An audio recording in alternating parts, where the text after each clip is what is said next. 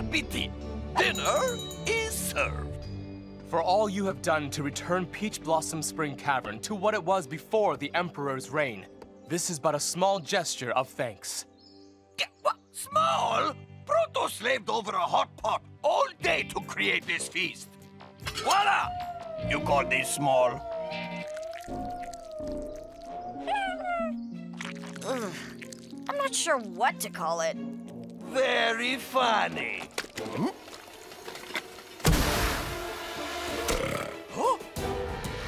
Hey, you get back here! Sorry, looks like dinner's gonna be a little late. On the plate. If we have some time, there's something I've been wanting to ask you about. And what is that? Everything! Where did the Emperor come from? What were the Eastern Caverns like before him? That is a lot of questions, and it is a very long story. Come on, Junjie. The kid's dying to know. Yeah, tell him the story, June. It was epic and amazing. All right, but to answer all your questions, it would be best if I start at the beginning.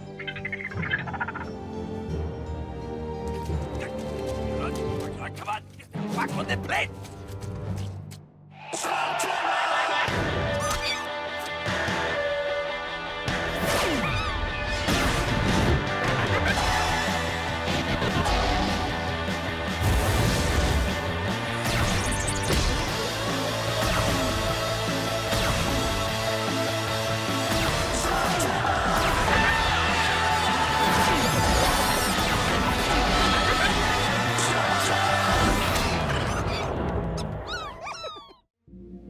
The story begins 88 generations ago in a land called China, with my ancestor, Yang, a great archer. Yang lived at the time of the first emperor. The emperor was a cruel and evil man, obsessed with finding the mythical elixir of life, a potion that supposedly granted immortality. The emperor cared little about the lives of others. In fact, he believed all others lived only to serve him. Yang refused to kneel and earn the emperor's wrath. There was nowhere in China safe for Yang now.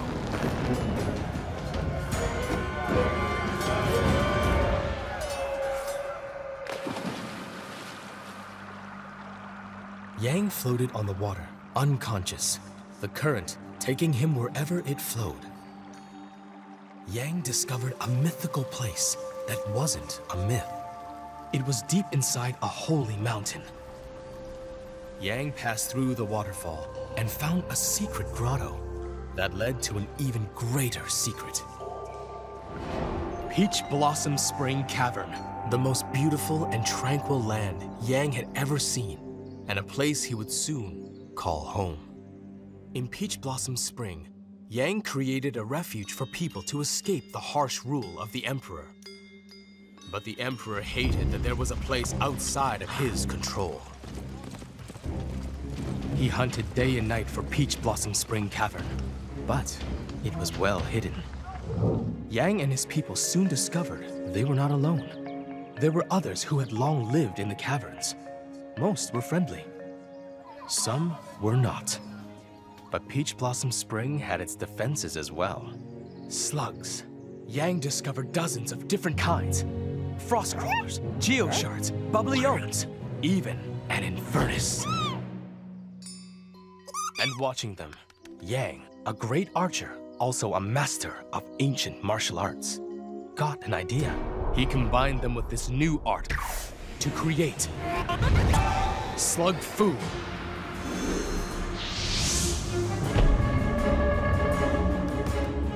Yang protected Peach Blossom from all dangers it faced.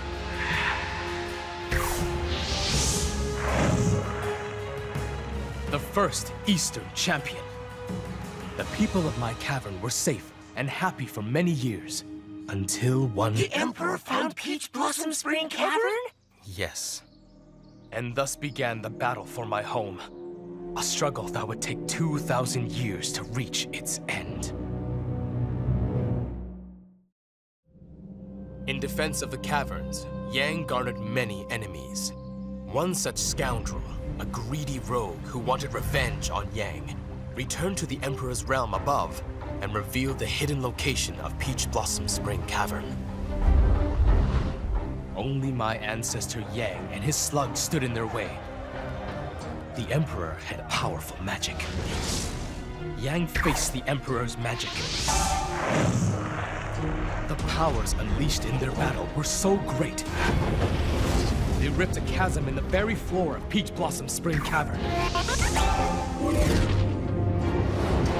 Using his slug fu,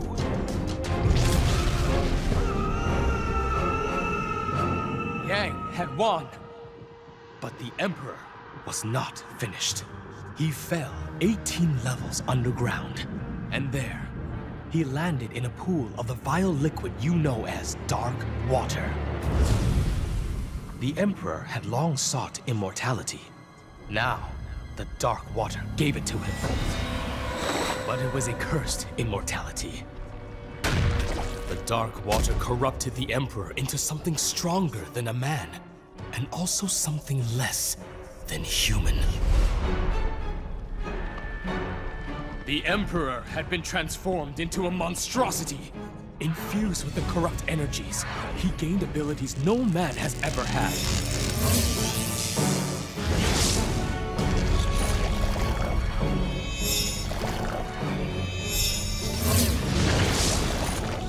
The Emperor used them to forge a new army of warriors out of the molten rock, and then bring them to life.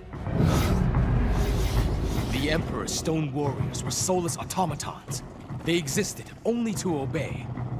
He ordered them to climb up the 19 levels of Earth to Peach Blossom Spring.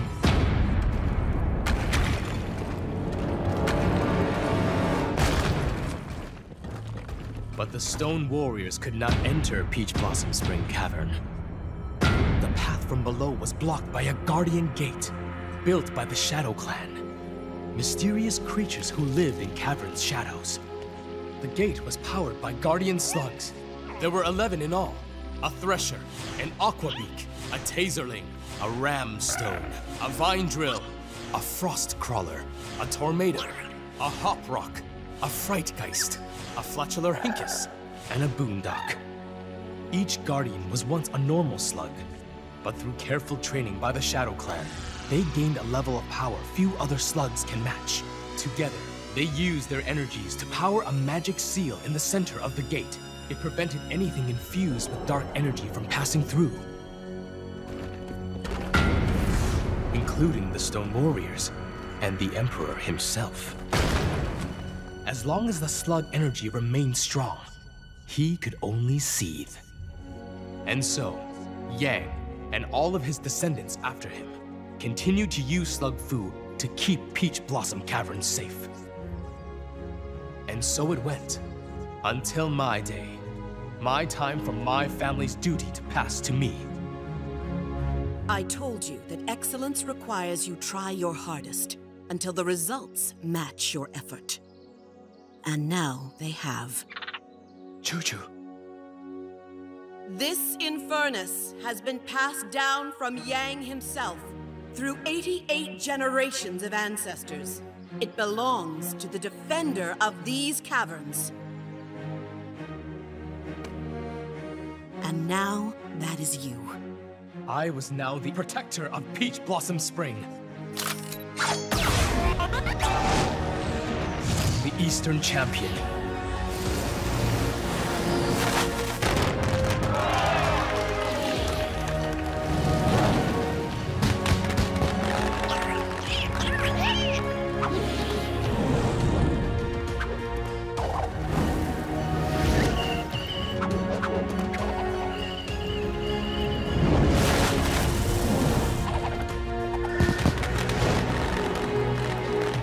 I prepared to face every threat that arose. A much greater one was growing down below. The Emperor had not threatened Peach Blossom Spring Cavern for close to 2,000 years. The only things keeping him going inside his dark imprisonment was his hatred for Yang and his desire for vengeance. Slugs rarely ventured that far below Peach Blossom Spring Cavern.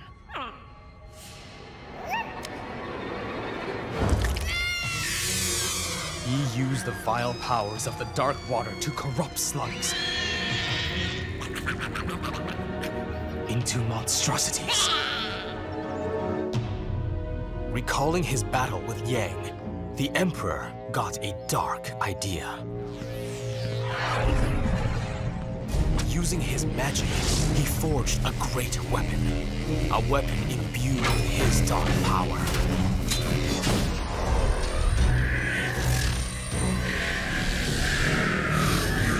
A sword. A sword that could fire ghouled slugs.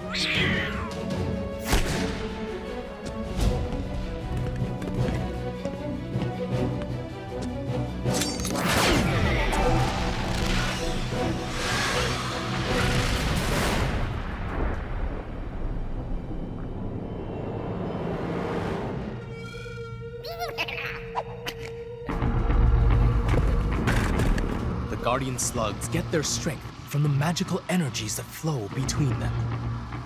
It took the Emperor years to goon enough slugs, but eventually, the damage was done.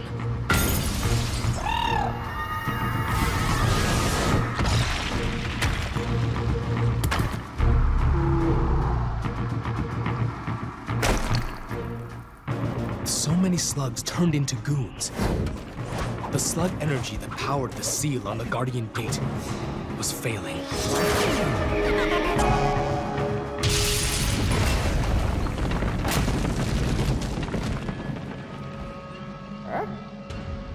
The gate could no longer hold back the Emperor.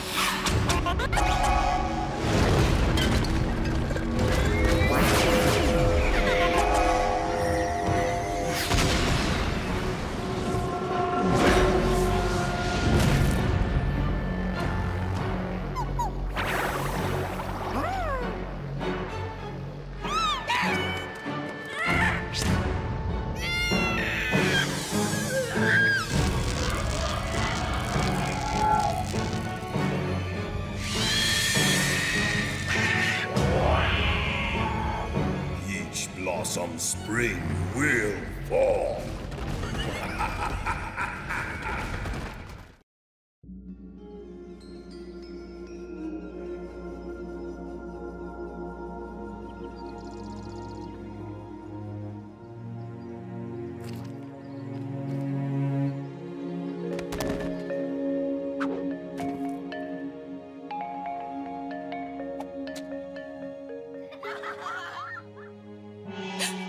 The Guardian Gate. What do I do? You lead. Follow your training. Listen to your instincts. Trust in Juju. He's been through this before. Yes. Okay. We must rally the others and form a defense. There! Yes. But I will gather the others and mount the defense, and you must go on the offensive. I was the Eastern Champion, the protector of Peach Blossom Spring. I had trained every day of my life for this very moment, and now I was about to confront the most evil and powerful enemy I would ever have to face.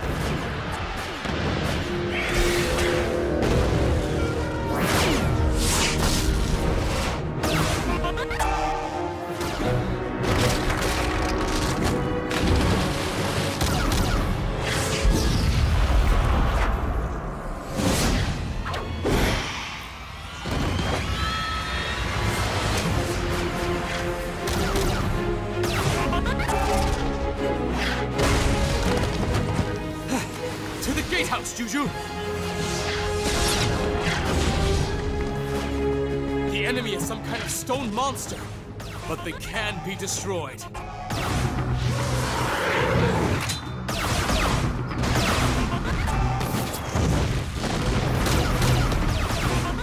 They just keep coming! The Emperor's army was as endless as wasps in a nest.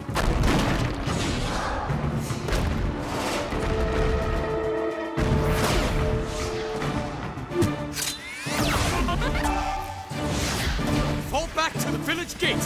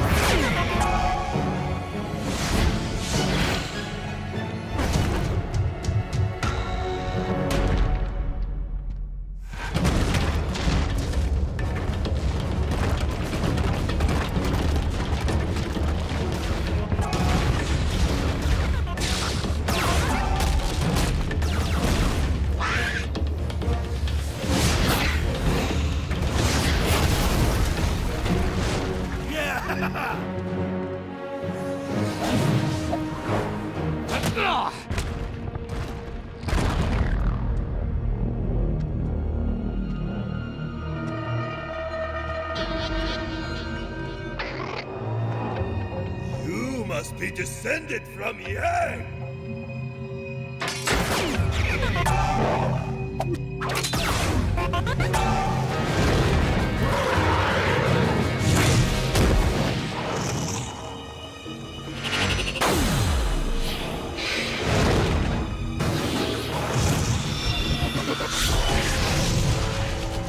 Impressive. You have his slug, and you fight exactly as he did. You honor me.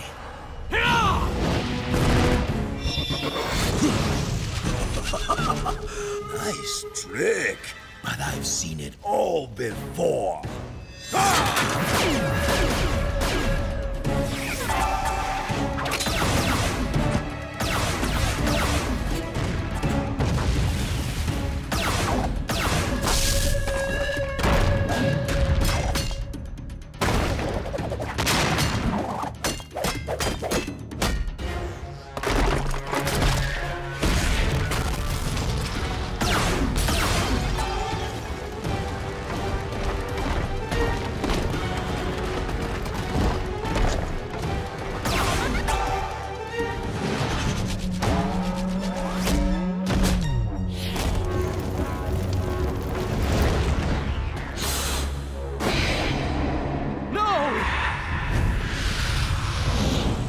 Juju!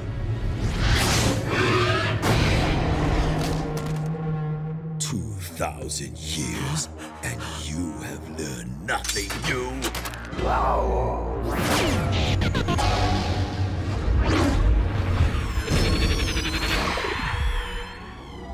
Bathed in the goon's dark energy, I could feel it corrupting me from within.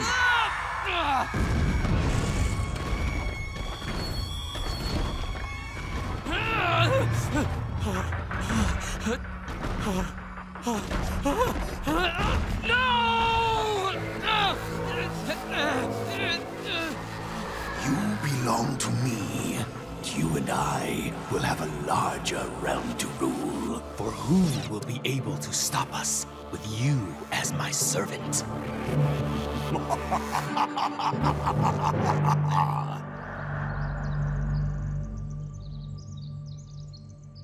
Whoa. What he said. After that, I spent many dark years under the goon's control. Until my friends saved me. And that, of course, is where your story really begins, because that is when you met Proto. And with my help, smashed the Emperor!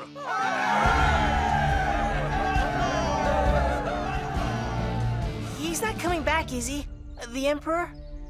You have nothing more to fear from him. Yeah, after what we did to him, kid, he ain't never doing anything.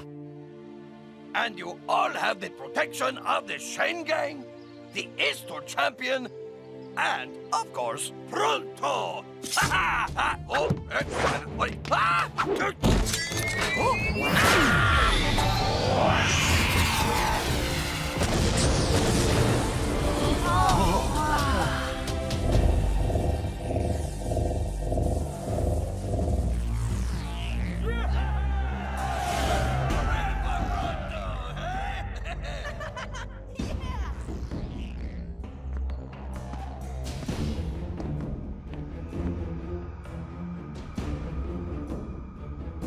Help me, Master.